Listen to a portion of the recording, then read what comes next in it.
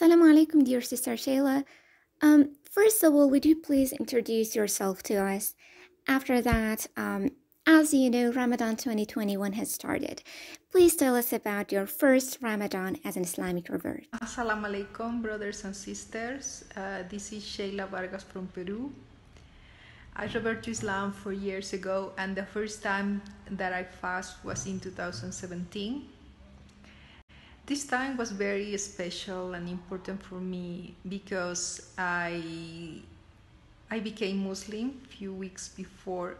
I wanted to become Muslim and say my Shahada before the month of Ramadan because I was really I felt the need to fast. I think it was very important, especially when I knew fasting is for God. So I felt like before in my life I did things only for me, for my friends or my family, but I never really did it for Allah. So this was very important time.